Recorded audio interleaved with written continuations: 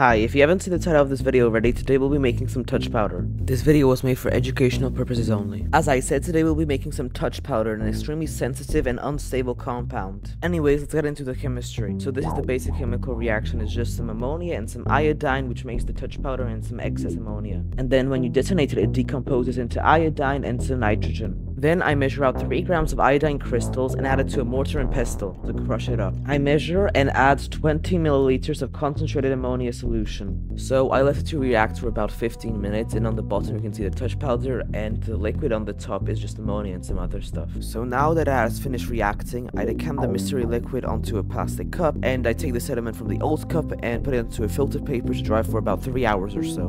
And here's a clip from me detonating the touch powder.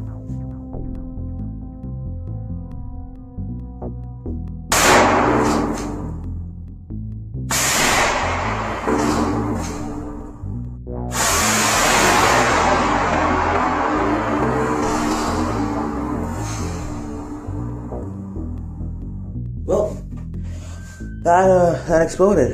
Oh my god. Holy shit. I'm fucked. And here's a clip from another angle.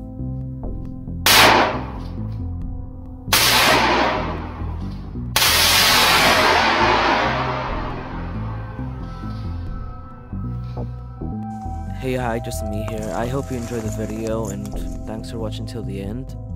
But just a quick note, don't work with dry touch powder, it's extremely dangerous, and so once you've made it, keep it in the same position so that you don't have to work with an extremely sensitive compound.